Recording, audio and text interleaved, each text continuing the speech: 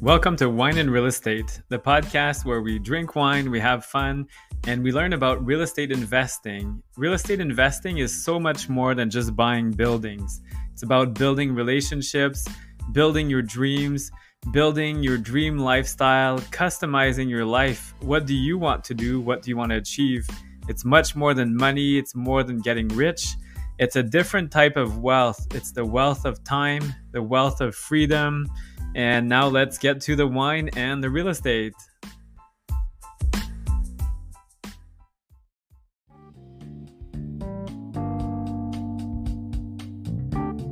Let's start this episode with some financing tips from our go-to mortgage broker, Streetwise Mortgages. Over to you, Dalia.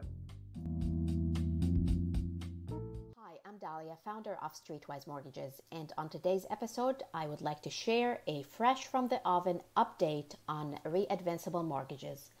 On Tuesday, June the 28th of 2022, OSFI, the regulator of Canada's banking system, has proposed changes to the re-advanceable mortgage products due to rising concerns about the Canadian household debt and the real estate environment ahead. To remind you, a re-advanceable mortgage has two or more components, an amortizing mortgage component and a revolving line of credit component. It is a strategic product for many real estate investors whereby you can get a mortgage with a dynamic line of credit attached to it, and as you pay down the principal of the mortgage, any principal paid down advances to the line automatically, increasing its limit by an equivalent amount. For example, if you have an advanceable mortgage and you've paid down this month $1,000 of principal, that $1,000 becomes accessible to you on the line of credit. Under the new changes, OSFI is restricting what can be advanced on the line. Once OSFI's new guideline is implemented, all principal payments to any mortgage portion above 65% loan to value must be used to reduce the total global limit of the advanceable mortgage until such a time that limit is at 65% or less. So, staying away from the jargon, essentially using payments to reduce debt until such a time where the global limit of the loan hits 65% or less before you can re-access the paydown. This rule will take effect on all new re-advanceable mortgage applications and approvals effective October 31st or December 31st of 2023, depending on the lender's fiscal year end. For existing re-advanceable mortgages, this rule would come into effect at the time of the mortgage renewal if it is after October or December. Let's look at an example. Let's say you have a house with a value of $1 million and that you have a re-advanceable product for 80% of the value. That is $800,000 in total. Divided into two components, a mortgage component for $700,000, which is 70% of the value, and a line of credit component for $100,000, representing the remaining 10%. Under the current rules, if you make $100 principal payment on the mortgage, you can immediately re-borrow that $100 from the line of credit. Under the new rules, you can't access the principal pay down until you have paid down the total combined loan to 65% of the value, which is $650,000. Using the same example of a home valued at $1 million, let's say that you now have a re-advanceable mortgage that is broken into three components. Component number one is for $150,000, which is 15% of the value, in the form of a mortgage. Component number two is for $250,000, which is 25% of the value, also in the form of a mortgage.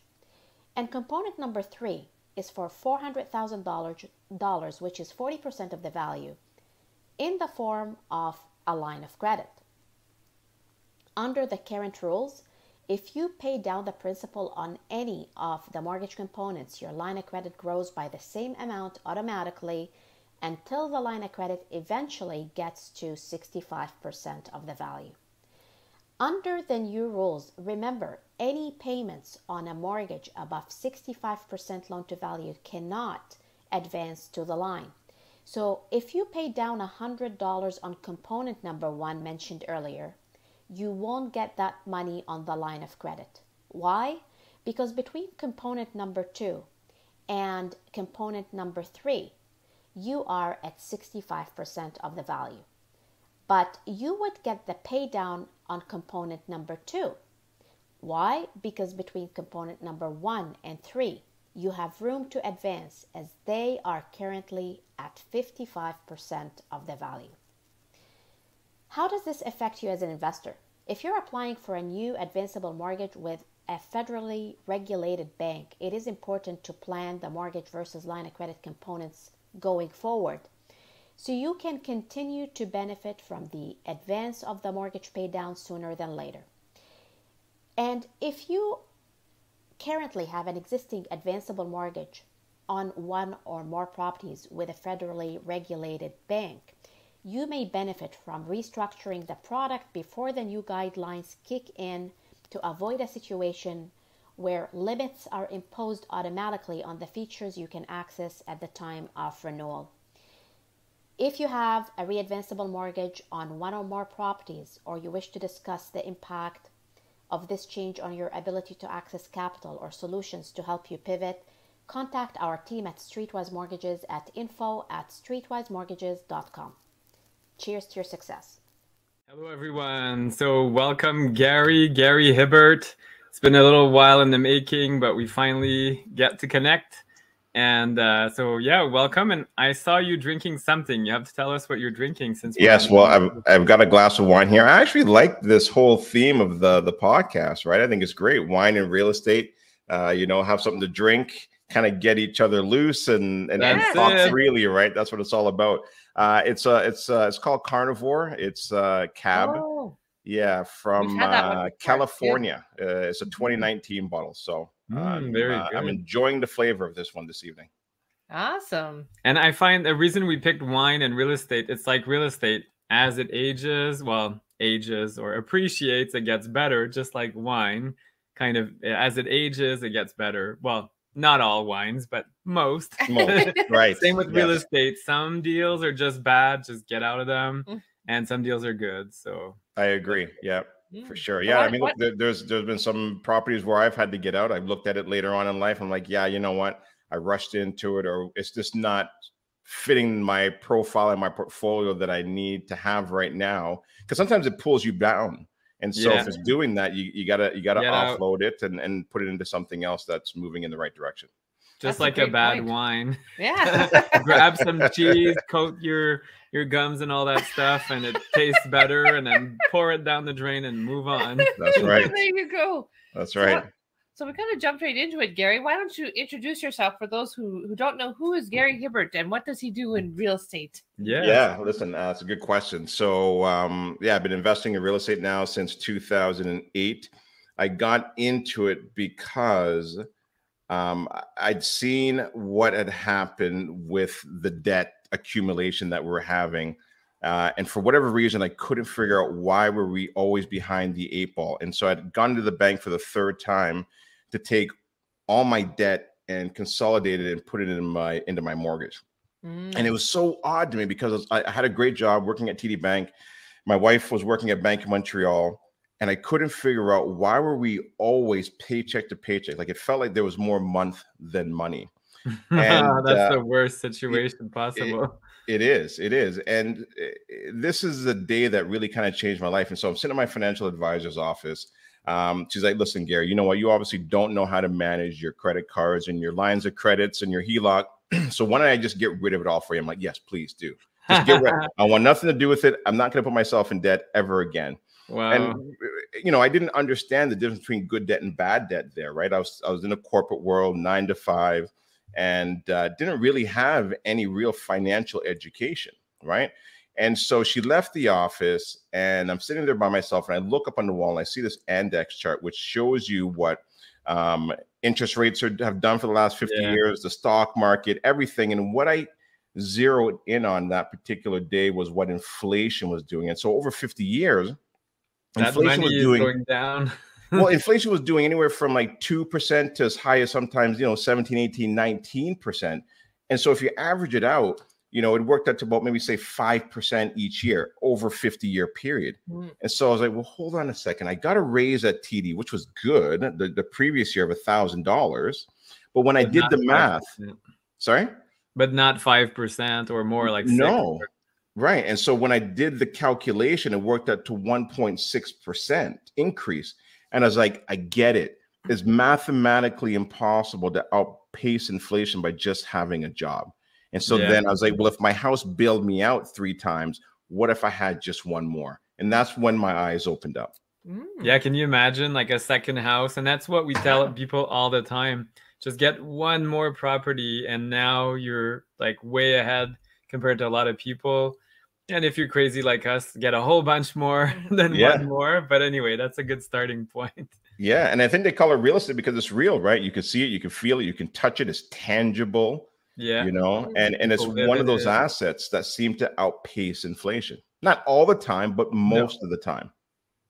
Oh, that's such a good point. And what a big eye opener, like just seeing how inflation affects our lives. And aren't we feeling it this year? Like, yeah, that's 17-19%. What about the landlord and tenant board? Aren't they supposed to, in Ontario, allow rent increases to follow inflation? Yeah, we could do very well this year, but yeah, we're not going to get it. But yeah. Anyway. And so from there, I got into real estate investing. I picked up my first investment property in Oshawa, bought it for $200,000. And remember though, I had gotten rid of all my home equity line of credit. Get the restart. Yeah. And so I had to do a joint venture. I knew nothing about joint ventures. I just knew that I wanted to get into real estate. And so I ended up doing it with a friend of mine. And that was my very first investment property. But I friends or a friend, a friend from that I've known when I was like 5 years old. Whoa, really? So dear friend, and you guys are still friends? We're still friends. Good. Okay, so it worked out. Yes. Right. And then I realized that I knew very little about real estate investing. I picked up another property. And that was when I realized, wow, I got to learn about this stuff because I put in some bad tenants. And that's usually that learning curve is where you put bad tenants in and you realize that you're not using your head, but you're using your heart. And I put some professional tenants in. I was like, I get it now. Now I know why people don't invest in real estate. And so I had to do some homework and do some research and find out and reach out to people that were where I wanted to be. Yeah, it's so smart. And I hope one of our new partners, we're doing joint ventures as well. I hope he's listening. It's like, we have to be nice to the tenants. Sorry, Walmart's not nice to us. This is a business. So yes, you can be fair and all that. Absolutely. But once you give an inch, they take a mile. You gotta be like you gotta be like a parent, right? You gotta love, love them and look after them, but you can't allow them to walk all over you. Nope. Right? You can't invite them to the your barbecue next weekend. Definitely not. No. Yeah. So you started out in Oshawa, Gary. Are you still investing in that market, or have you switched markets, or are you doing several? Yeah, good question. So when I first started investing in real estate, I was in Whitby. Then I moved into Oshawa. And then out into Curtis and Bowmanville. And then as the market continued to increase in price, in 2017 was really kind of that year when it just turning point. Yeah, and as I realized that the numbers weren't working the way that I wanted them to work anymore, and I had to find a new market for the investors that we work with, and so we started taking a look at Cobourg and Brighton and all these other areas, and then we decided to look at Peterborough. And Peterborough is where we've been now since 2017, so a good 5 years. Wow! And I love that market, and I'm glad we went there because where it's positioned, it's a great hub, but it also allows for expansion in these other small towns like Buckhorn and Lakefield and Bob Cage, and now you're in the cottage country and the Kawartha Lakes, and so it allowed us to be able to say, yes, this market's going to continue to grow, but it's also tons of room for expansion.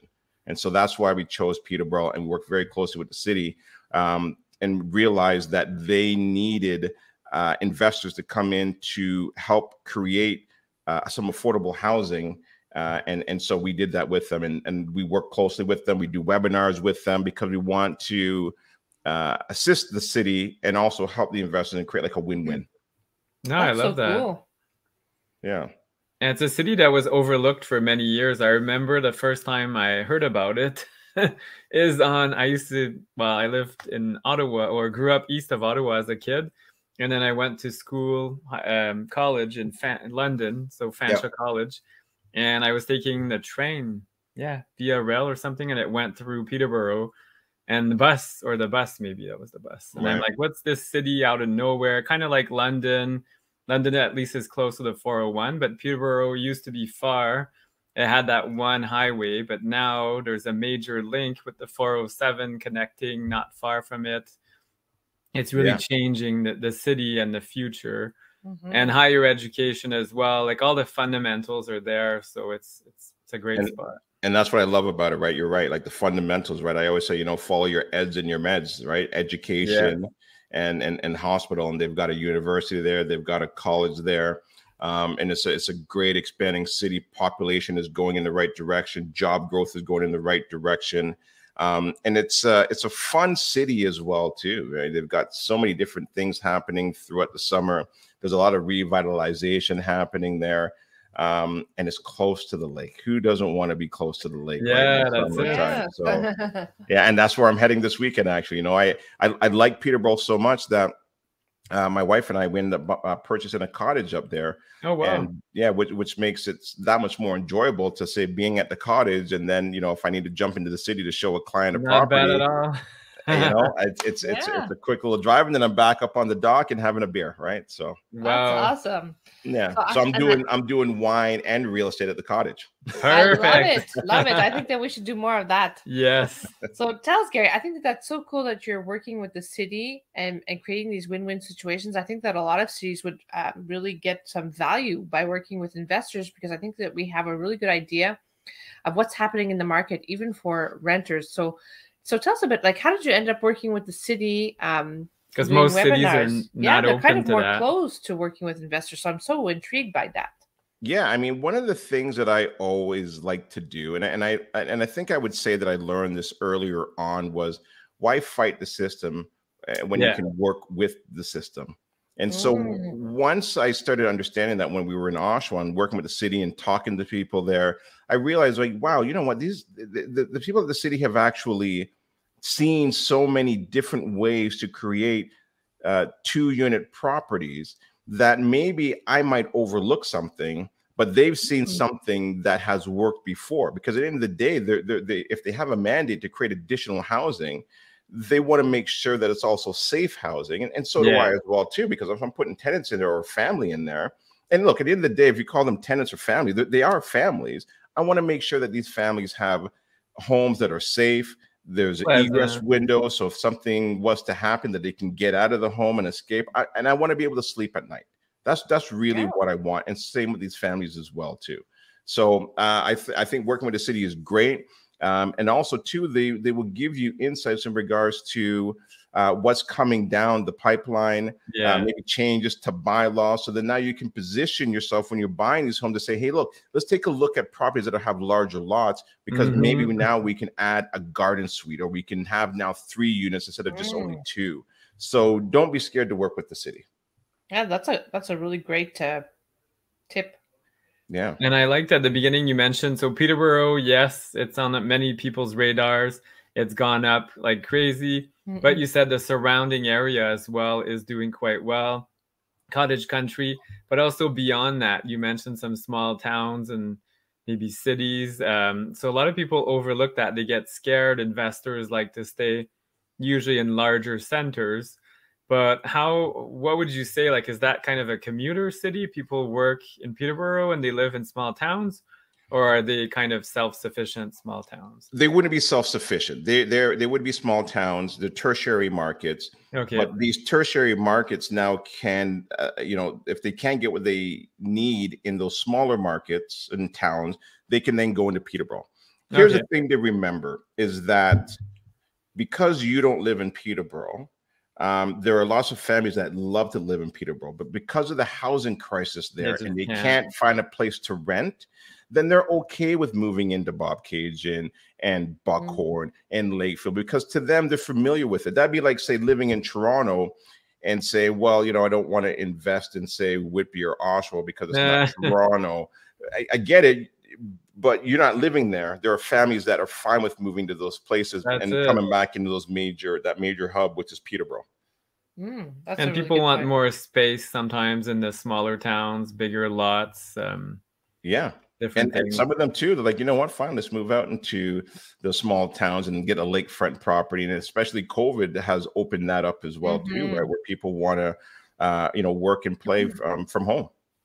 Yeah, that's such a good point. And I love that you talk about the cottage country. One question I'm dying to ask you is to talk about those mini retirements. Yeah, I think we've already kind of seen some inkling of it during a day, or what that's all about. So the mini retirement is this. So when we started our investment club in 2010. It's called Smart Home Choice.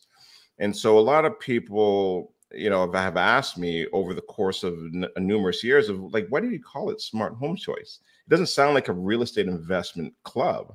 Yeah. And I was like, you're right. And the reason why was because to me, I was more focused on SMART goals, which is specific, measurable, attainable, relevant time. And so to me, that resonated more with what I was trying to achieve, because I don't love real estate investing. I love what it does for me. Yeah. And so talking to a lot of real estate investors and doing my own podcast, what I've learned is that some people have gone through depression because they've got this drive to have 200 doors or 300 doors. 200, that's a lot. And I'm not knocking it. It's just, what is it? Yeah. What is it that you want in your life? And so early on, because I was really big on listening to people that were where I wanted to be, and one of my mentors was Jim Rohn. And so after listening to him and realizing it's about creating and designing a life, I sat down and I got this big white Bristol board, and I sat down with my wife and my kid and said, what do you guys want from this business we're going to start, which is Smart Home Choice? And the kids were really young at the time. They said, oh, we want like a mascot. Cool. Okay, what else do you want? Well, we want $1 million every year. No problem. What else do you want? We want 2 months vacation. Why don't we do 4 months vacation? Yeah. So they got excited. So we allowed them to dream with us. And so we sat back and said, could we actually do 4 months vacation in a year? And so we did. And what we did was we ran our company. And then at the end of June, we took July and August off. And then we came back in August, and then we shut it down again in December and January. Yeah, and why not? We have never stopped doing that to this day, because it was about creating a lifestyle, not worrying about retiring at 65, but why not retire twice a year and be able to do what I want to do while I still have the vitality and the energy to do that to my body, to be on the sea-doos, to be able to sit and drink and have good times. And then in those times of relaxation, you get to the end where you're like, I don't want to do this anymore. I need purpose in my life.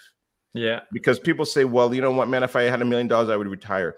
Okay, go and be a professional beach bum for a year. Let's see how long you last. You won't, right? You need purpose in life. And so that's what we decided to do, because then now, if I'm purposeful with what I'm doing, well, then I never have to worry about retiring, because I do it twice a year anyways. That's we need to do that, Jennifer. I definitely want to retire twice a year. We have nice places now too, but we just don't get to go. Yeah. And I'll tell you this as well too, because I give so much and my wife gives so much. We are now getting to this point of feeling burnt out. But we have something that we're looking forward to, because we know in the next, what are we here now? Another 5 weeks. And you're off for 2 months. We're good. Yeah. And we can now enjoy, we can do what we want to do, hang out at the cottage. And I'll tell you this as well, too. I'll add this because I think this is really important, because people get caught up in return on investment. But you know what's really more important than that? Return on time. And that's the biggest ROI. Really, people forget it. Yeah. And I'll tell you, the best way to slow time down is a cottage. It really and truly is, because you can put the phone away. You can enjoy doing things outdoors. You can enjoy, you know, going on the sea-doos or the boats, and just spending time with friends and family and having a good conversation around a campfire. There's nothing better than that. That's so awesome. Then you have to tell us though, Gary, how do you get out, like when you come out of retirement, like how do you get everything like going all over again? Yeah, it'd be rough, like starting You'd be again. like, oh man, I don't know if I want to go out of retirement this month. Do you ease into it or? It is tough. I won't lie. You're right. It is tough. So what you got to do is you got to party really hard that your body can't take it anymore. No more sunburn, everything. That's alcohol, it. That's whatever. it. You gotta work hard, play harder, and then you get back into that work. But you're right though. It does take some time to get back into it. But once you do, and once you start to surround yourself with the people that are at least for me anyways, that are looking for assistance and help in finding investment properties, and then also not only that, but also our partners, like our accountants, our lawyers, our home inspector. Like, we've built this family around what we're doing. So now we're getting back together with our other family, which is our business family. And so it's like a best of both worlds. It's like a reunion after 2 months. Hey, how have you been? What did you do this summer? Exactly. And like you said, you kind of grow tired after a while. Okay, the boat, I've done it so many times. I've been to the beach now. I need to do something, like you said, the purpose. So exactly. And I think that's what a lot of people are lacking in their jobs or work, is that sense of purpose, because you just don't have time to see it anymore. You're always in it. And right. And let me just kind of clarify that as well too. So during the summer as well, like I am working a bit, but you know that book by Tim Ferriss, is it Tim Ferriss that did the 4-Hour Work Week? Yeah. That's the best way I've been able to figure out how to do a 4-hour work week, is in the summer, where I still have to get back to some emails. I still sometimes take a client out here and there. But it really has gotten down to just a 4-hour work week during the summer months, which is okay. Right? Yeah, that's absolutely. not bad. Keeps you in the loop, because total cut off, it could be hard. Exactly. Yeah. So I am, but I mean, in regards to events, in regards to weekly meetings with my teams, because I'm also part of a brokerage as well too, all that stops. Right. Very cool. Cool. Great. What a good idea. So one thing, so we've been talking about real estate investing, mini retirements, but why should people invest in real estate? We know the answer. And I think that's kind of how you afford those mini retirements. But why? What's in it for people? Good question. Here's what I think people need to do. And I've been doing this over the last several years. And I think it's the best way to predict where things may go in the future. At least it's the best crystal ball that I've found, is studying history. And history, it doesn't always repeat, but it does rhyme. And so if you go back even as far as Roman Empire times, if you go back to, say, the Great Depression, 1929, go back and understand what happened at the end of World War II in Bretton Woods.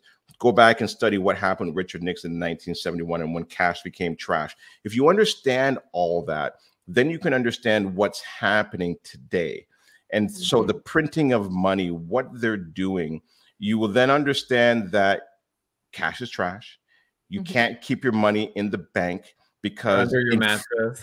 and see, look at what inflation is doing. When I saw what they were doing with the printing of money, I was like, I cannot keep my money in the bank. But it's because I understand why. It's not like, oh, well, hold on, maybe I need to save my money. So no, I need to deploy my money into a hard asset, because it's not that real estate is getting more expensive. It's they are devaluing the currency. And once you understand debasing and what that means, well, then you'll know what to do. And so that is why right now, I tell people, you got to get into real estate. You got to get into a hard assets. It's not risky. It's risky if you don't understand what you're doing. Yeah. But you have to understand and do it with people that understand history and know what's happening in the market, because what they're doing has been done before. Oh yeah. This is not brand new. People think that it's new. It's just they've never lived through this before. So how do you understand what to do? Study history. You do. And we live in Ottawa, and a lot of people think Ottawa, a government town, it's bulletproof. I remember when I was a kid, 1990, we were 10 years old, and Ottawa had major layoffs, and there were abandoned houses, people with patio furniture in their living rooms and stuff. And it wasn't what it is right now. Here, people can just not work. And anyway, I'm sorry for the Ottawa folks, but there's some people that are quite relaxed about their work. You see them shopping during the day and things. And Yeah. Yeah. So And it's I'll not. add to that as well too, is because like I know a lot of people now are nervous to invest in real estate, and I get it, I understand it. Yeah. And so I'm going to add to this because I think it's really important. To me, is pick your poison. So before, when everybody wanted to get into it, you had multiple offers. Everybody like, oh, I got to get in. It's it's fear of missing out. Now that interest rates have gone up, people have pulled away, and now there's opportunity again. And they're like, Yeah. well, I don't want to invest because interest rates are going up. Well, pick your poison. What do you want? Do you want multiple offers, or do you want rising interest rates? I know. But I'll add to this as well too, is that you know, I lost my train of thought there. Where was I going to go with it? Because I think this is really important, is that if you understand where the market is going, okay, then you'll also realize that the US right now has already hit half a recession. And if Yeah. they hit another recession, so GDP growth is down one quarter, the definition of a recession is 2 quarters where they have a second GDP down. Well, then are they going to continue to raise interest rates? And so I'm going to go on a limb here and say, I don't believe so. I think you might be No, one I and done, totally and then they're agree. going to have to then maybe lower the interest rates again. And they're going to have to turn those printing presses on again, because Yeah. the real estate is such an important piece. And if they don't do that, then businesses are then going to start laying people off, and then you might move into the stagflation. So That's the worst space really to be, I think. exactly. So it's a very interesting time, but I'm interested to see where things go. And here's the best advice I can give anybody is learn how to adapt and pivot. That's it. Adapt and pivot. Don't sit in the sidelines. You got to play in the game. That's where you learn how it works. You're going to make mistakes, but you do it with people that are able to also learn, pivot, and adapt as well too. Yeah, that's such a good point. Can you give us kind of a little bit of an insight on how you adapt and pivot, Gary? Are you adapting your strategies? Are you adapting which markets you're investing in? Yeah, good question. I'm always pivoting and adapting. It could be strategies, because sometimes a particular strategy won't work anymore.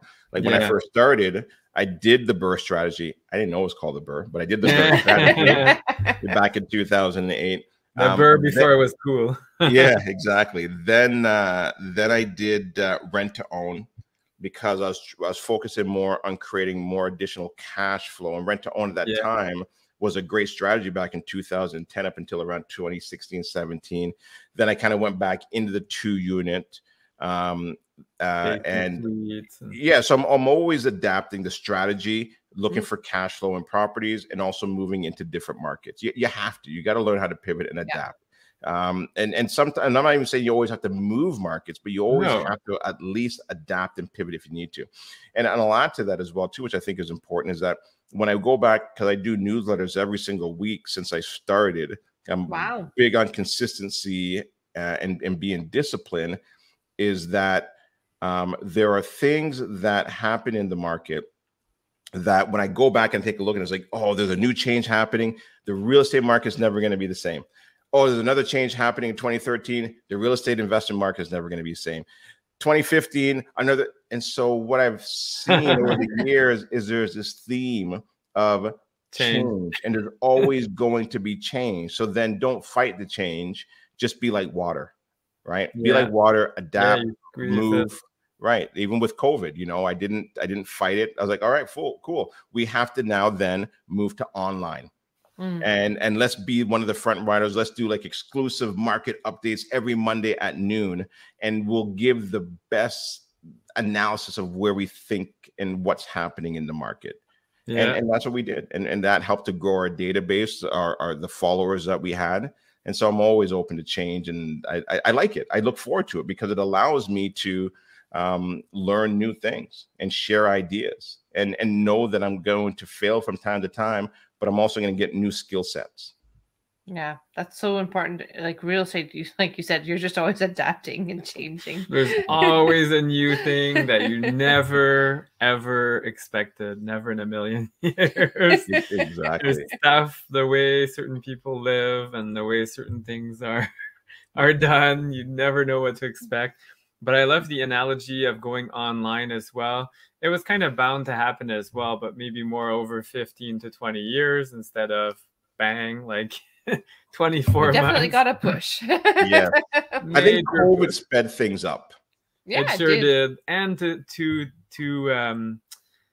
a lot of nice things came out of it. Like you said, digital communities, we get to connect. So people are a lot more open to online and international investments, which is something we're doing, or like long distance, things like that. Really like buying in Peterborough. I know a lot of people from Ottawa investing there, and it's not long distance, but it's almost 4 hours from Ottawa. So Right. it can be considered far, and with more internet and more connections, people are evolving. I know it was already there, but a lot of people didn't know. Same with Zoom. I was using that for years before, and then people discovered Zoom, which was like, okay, yeah, that's like common knowledge, I thought, but I guess not. Yeah. Right. So, anyway. Yeah, no, and I think it's good. I think what people need to get comfortable with it, just embrace and change. Yeah. You don't need to fight it. Just learn it, understand it. You don't always have to say dive right into it, but you should at least understand it, get a high level overview. Because if you need to be able to adapt, then you can. And I mean, you look at some of the restaurants that weren't able to survive, and the ones that were able to survive, they pivoted very quickly. And then even when they're doing the open and the close and the open and the close, some of them never reopen and continue to stay just online and pick up only, and they survived, they thrived, and some of them actually became even busier because they adapted quickly. And they did something you mentioned earlier, consistency as well, so people knew what to expect. Yeah. In an age where you didn't know what to expect anymore. So yeah, and success leaves clues. Listen, if you want to be successful, study success. You want to be healthy, study health. Right? It's all there, and that's what I try to do flawlessly, even though I make lots of mistakes, is just to study people that are successful, listen to them. First thing I do when I wake up in the morning is, I'll go for a run or go for a walk. I don't even look at my emails, put my AirPods in and just listen to success. Listen to people that are motivating me to start my day right. Because I remember before I did all that, I used to look at the emails in the morning in bed. Oh, it's different. And my wife would just be waking up like, hey, did you see this email? Did you see this? And so it puts you in this completely horrific mood before you even get out of bed. And so, from learning from people like Tony Robbins and Jim Rohn and Bob Proctor, and I can name a million different people that I listen to, it's changed my whole entire life. And what I've learned over the years is, yes, you can design a life. You can live a life of whatever it is that you decide that you want whenever you're ready to. It's just, we are not birds. We don't have to fly south. No, we can change whenever we want to. No, I love it. That's awesome. So how can people get a hold of you, Gary, if they want to learn more, if they want to reach out to you, join your club? Your newsletter too. Yeah. It is good. I do receive it. It's great. So I invite everyone to read it. Thank you. I appreciate that. Yeah, if they want to learn more about me, they can go to smarthomechoice.ca. That's our investment club. If they want to get in touch with me personally, they can go to garyhibbert.ca. Or they can just type in my name, Gary Hibbert, and I'll come up on Instagram or Facebook. That's probably the best way to get a hold of me. Awesome. That's great. Well, thank you very much. Let's drink to that. Yes. Cheers. Yeah. So thank you for having me. Yes. First interview on Wine and Real Estate. It's been a pleasure. We'll have to catch up in a few months to a year maybe and find out about your latest mini retirement. What did you do and how it went? I would love that. Well, thank you very much for having me here. I love what you guys are doing, and hopefully your audience gets something good out of this. I'm sure they will. Thank you. Thank you. Bye. Bye. Hey there, listeners. We hope you enjoyed this latest episode of the Wine and Real Estate podcast. Yes, absolutely. You can find us on Instagram. Our handle is wine_and_real estate. So wine and real estate. On Facebook, FL Homes Corp. And you can also find us on our YouTube channel. Yes, and please make sure to give us a rating, 5 stars, or any comments. We'd love to hear from you, and we love suggestions as well. Cheers. Yeah, chin chin.